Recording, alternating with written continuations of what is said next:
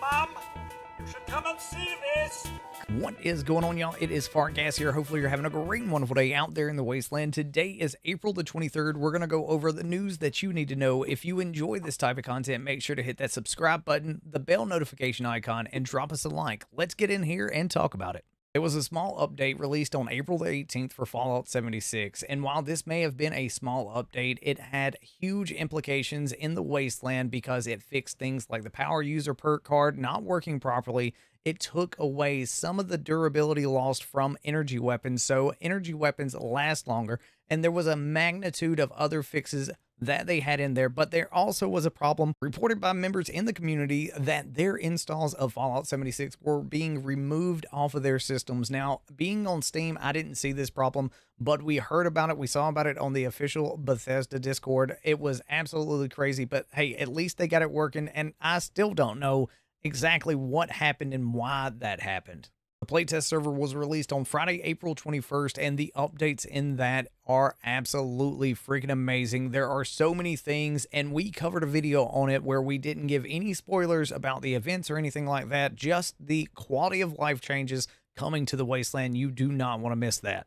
And that's the news that I think you should know for the week of April the 23rd. We will have links to everything in the description below. Y'all, the Mothman Equinox also starts on Tuesday, April the 25th at 12 p.m. Eastern Standard Time. I am heckin' excited, and I look forward to doing it. It'll be my first time actually doing this event. And speaking of things that we think you should know, Naked Vault Dweller has a video out telling you where Minerva is going to be April the 27th through May the 1st. Y'all, you're not going to want to miss this, and you're not going to want to miss her rewards. And if you don't mind learning about the new events and new cryptids, then Tonic has the video for y'all. It is a first look at the new PTS update. It is absolutely put together so well. Y'all, I played on the PTS and it was absolutely so much fun. If you don't mind spoilers, definitely check this video out.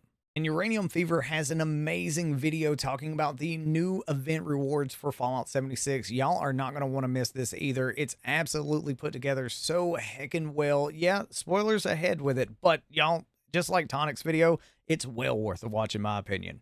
And if you're interested in seeing what may be coming to the Atomic Shop or the scoreboard rewards, DTD Gamer has a video talking about the new data mined items coming into Fallout 76. Y'all, this video is absolutely amazing. I'm super excited to see these items either come into the scoreboard or into the Atomic Shop. Have you ever wanted to run around the Wasteland like a madman, just having a chainsaw or an auto axe just out and burn everything and killing it straight off the bat? Well, if so, then you might want to watch Angry Turtle's video where he talks about just that exact thing, the one-touch kill, the OP auto axe and chainsaw build for Fallout 76. And one of my favorite weapons to have in my arsenal, you know, the big bag of tricks that a loot goblin has, well, it's the plasma caster, and Wiggle Plays goes over the plasma caster and showing you everything about it. Y'all, I love this gun. I love Wiggle. It is absolutely a great video. Go out there and check it out.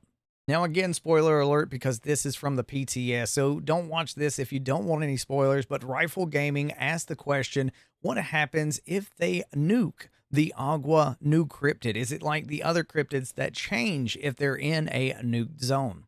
Pineapple goes over the ways that they think that Nuclear Winter can return to the Wasteland. I am absolutely all for this. I want Nuclear Winter back. I would love to have it back and for new people to experience what we got to experience all those years ago. And coming in at the final spot in the Content Creator Showcase is TNG with the Unreal Player Made Camps, the top 5 camps of the week. Y'all definitely check it out. Like I always say, the builders out there in the Wasteland absolutely blow my mind with their imagination and creativity. Y'all, thank you so much for checking this video out. I'd love to thank our channel members, Frugan, Just Jake, Herb, Cross, Blood, Sebastian, Nova, Prophet, Dreamy, Houdini, Bankai, Super, Loki, Zach, CRM, Jesse, Commander Falcon, Blaze, Mataz, I Goat, Randy, Bud, Cranberry Relish, Lilith, Humdog, Justin, Gravy Train, Bay, That One, Nickus Gaming, Dan, I Am Mr. Me, Not You, Thomas, Sweet Tea, Scotty, Lady Evil, Bond, Quinn, Indy, and LT. Thank y'all so much for supporting us out here on the journey through the Wasteland. Y'all have a great and wonderful day. We'll see y'all at 11 a.m. Eastern Standard Time for some fun out in the Wasteland. Peace, y'all.